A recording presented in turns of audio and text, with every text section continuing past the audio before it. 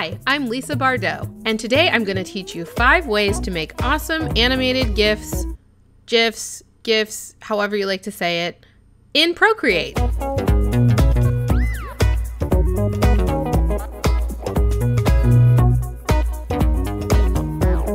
Procreate recently added a feature that allows you to export your layers as an animated GIF. This opens up the entire base of Procreate artists to the wonderful world of animation. I cannot get enough of making these animations in Procreate, and I think you're going to love what you can create as well.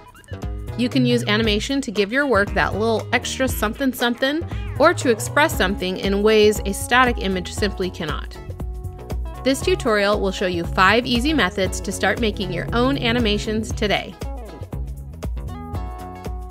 If you're new to Procreate, I'd recommend watching my Intro to Procreate tutorial to learn all the basics.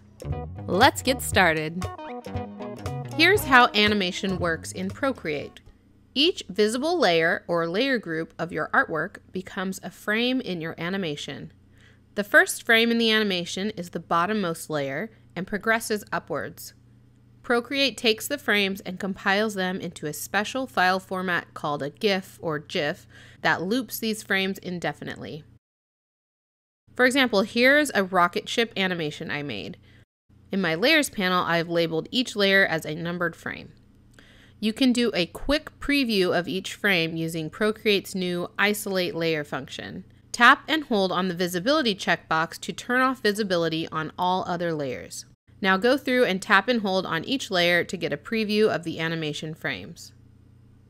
Tap and hold the layer that is visible to turn all the layers back on. Procreate will ignore all invisible layers when making a GIF, so please be sure that the layers are turned on if you want them included in your animation. To export your animated GIF, open the Actions menu, tap Share, and tap Animated GIF. Here, you can adjust your frames per second, which basically makes your animation slower or faster. You can also choose to make the background transparent or not. Finally, select your desired file quality. I don't really like using the Web Ready function because it really downgrades the quality a lot. Plus, I've already optimized my canvas for the GIF format, which I'll talk about in a moment, so I'll use full resolution. Then tap Save Image to save it to your camera roll. Another tip, the more frames you create for your animation, the smoother the movements will look. Here's a version of the rocket ship animation made with 8 frames, and then another one I made with 14 frames.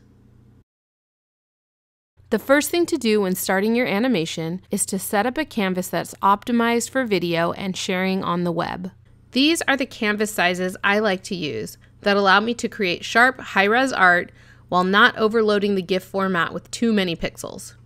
I'll talk more about this at the end of the video when I talk about sharing your animation on the web. I have all these sizes saved in my Procreate as canvas templates.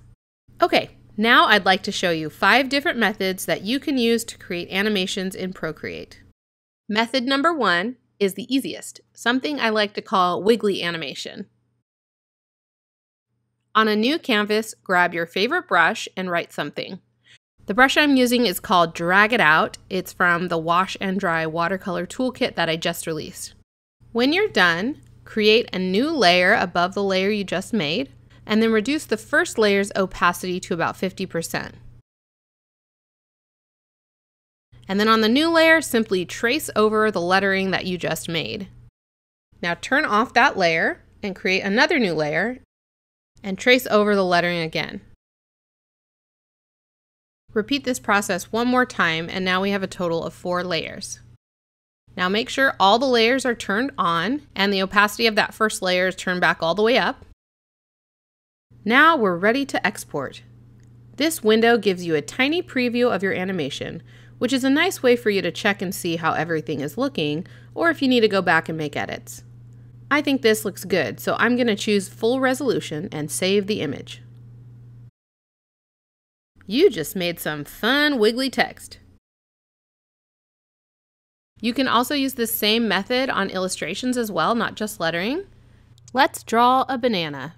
The brushes I'm using for this banana are also from the Wash and Dry Watercolor Toolkit. For the yellow, I'm using one called Hot Concrete, and for the black, I'm using one called Whisker. I'm going to go ahead and create a new layer, reduce the opacity of my first layer, and then draw the banana again. I can't really see that line in the middle of the banana anymore, so I'm just going to reduce the opacity of the layer that I'm working on so that I can make sure everything lines up. So go ahead and repeat this process so that we have 3 layers total. I think this wiggly animation looks best when you have 3, 4, 5 layers. It gives you a little more variation in that kind of wiggly motion. Turn all our layers back on and opacity to 100%, and we're ready to export. There we go. Banana looks pretty good. Let's go ahead and save it. There you go, a wiggly jiggly banana. Method number 2 is something I like to call animation by Erasin. So for this technique, I'm going to draw a donut on my canvas. To draw this, I'm using brushes from my gouache paint box. If you're using multiple layers to draw your artwork like I am, be sure to merge them before you start working on your animation. To start making our animation frames, duplicate your artwork layer, turn off the visibility of the previous layer, and grab your eraser tool. And I'm just going to erase away kind of a bite mark of this donut. And then I'm just going to grab my paintbrush and draw just like a couple little dots. Those are like crumbs. Duplicate the layer again, turn off the previous layer, and then erase some more. Draw in some more little crumbs too. Duplicate, erase another couple bites, draw in some crumbs, repeat, repeat, repeat. Keep going until you have eaten the entire donut. I mean, until it's all gone.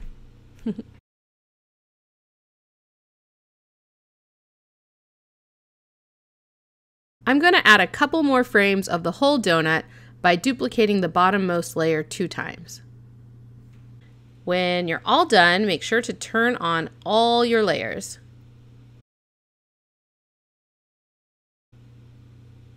And then go to export, and you can see a little preview of the animation. And save it. Kind of makes you want a donut, huh? Method number 3 will show you how to make an animation using the Liquify tool.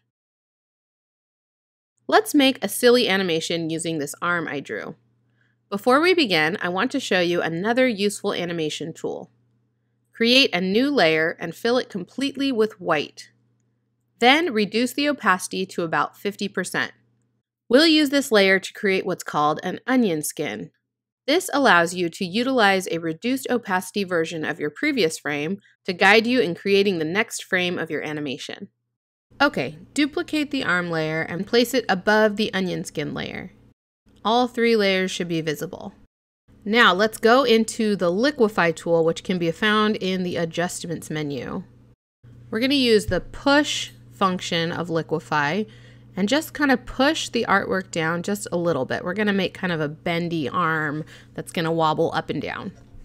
Now duplicate that topmost arm layer, and we can also turn off that very first frame because we really only want the current frame and the previous frame visible, as well as the onion skin. And place your onion skin in between those top 2 layers.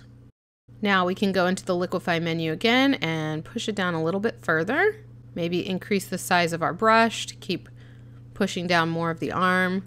And then we'll repeat that again, duplicating the layer, moving the onion skin, turning off that previous layer, and then using Liquify to just bend it down a little bit more. And let's do it one more time. So now we have a total of 5 frames. So the next thing I want to do is reverse the movement so it can wobble back to straight. So to do that, I'm actually just going to duplicate all of my layers and put them into reverse order. So it's going to go down and then it's going to go back up to straight. And now that I'm back to straight, I'm going to do the opposite movement, and I want to bend the arm upwards.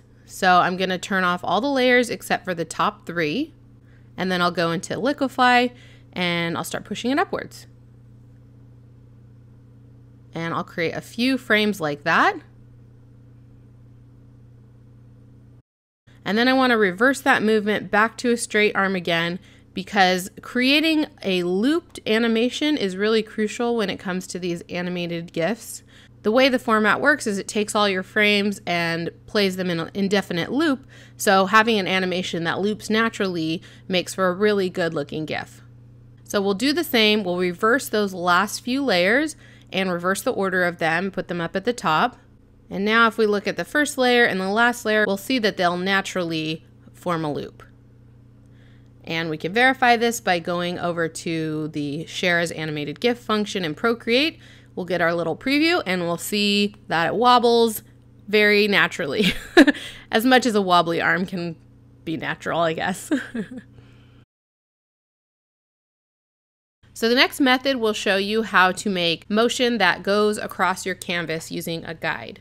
On my canvas, I've drawn a paper airplane. Above that layer, create a new layer and draw a dark line across the canvas.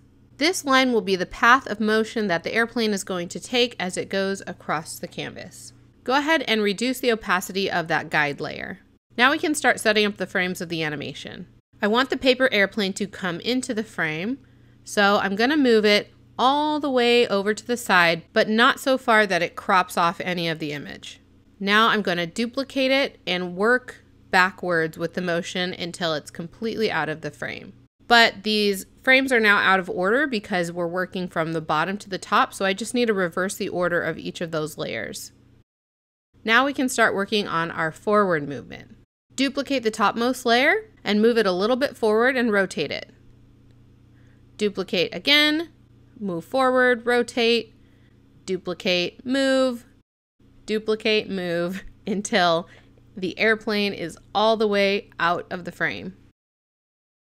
And then at the very end, I like to add a couple of empty layers, which gives me a little more breathing room in between the animation loops, which you'll see in the preview when we go to export it. Now be sure to turn off visibility of that guide layer because we don't want that to show in our animation. So go up to the Actions menu, Share, Animated GIF, and we can see a preview of our paper airplane. Go ahead and choose Full Resolution to export. And there you go. We've got a paper airplane that follows the motion of that line that we drew. Guides can be really handy. I also use them to make this worm animation. For this animation, I redrew each frame. So I drew like 20 something worms for this. But I used the motion guide to help me draw the worm. And then I also used this guide so that I knew I was getting the length of the worm consistent throughout the animation. Method number 5 is isolated movement.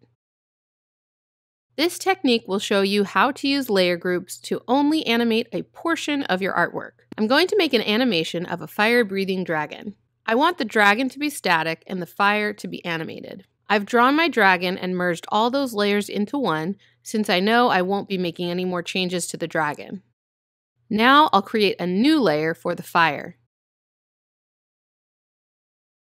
Another handy tip is to save colors you'll be using to redraw animation frames in a color palette for easy access. I'm saving these 3 colors I used for the fire. Select the dragon and fire layers and tap Group at the top of the Layers menu. To make the next frame of animation, duplicate the entire group by swiping left and choosing Duplicate. Now select the duplicate fire layer, tap it, and choose Clear from the pop-up menu. Turn off visibility of the previous layer group. I'm not using an onion skin to help draw my next frame because I want those flames to look a little more random. As you can see, I'm using the colors I saved in my palette. Once I finish drawing the fire, I'll duplicate the layer group, turn off the previous group, and clear the fire layer. Then I'll draw in another set of flames. Repeat this process 2 more times for a total of 5 layer groups.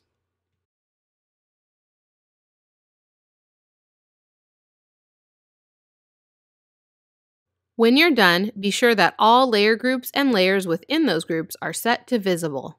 go up to the Actions menu, Share, and Animated GIF. And for this one, I'm going to increase the frames per second to really make those flames roar.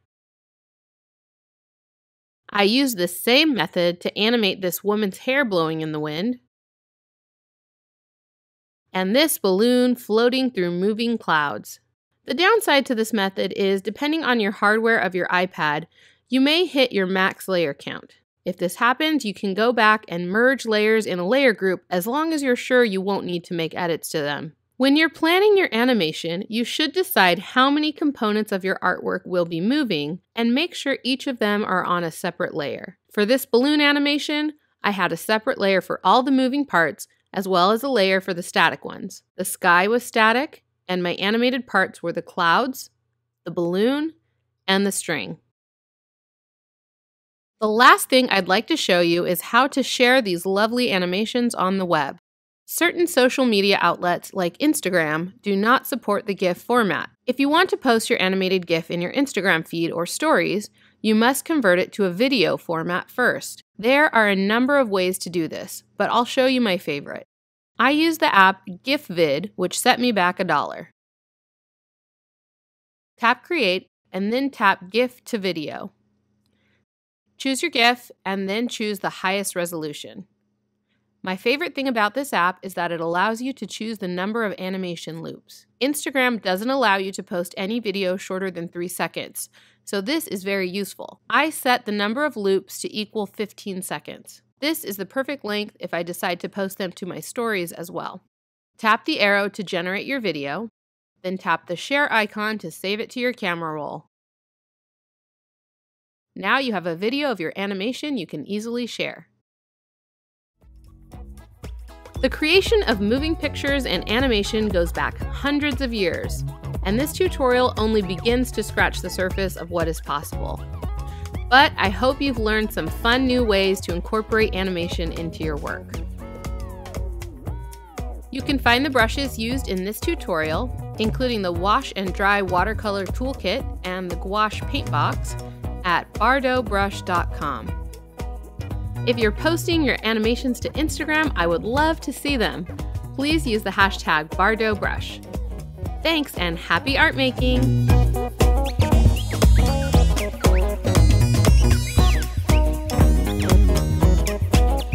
If you like this video, please subscribe for more awesome tutorials and check out one of my other videos. Have a great day!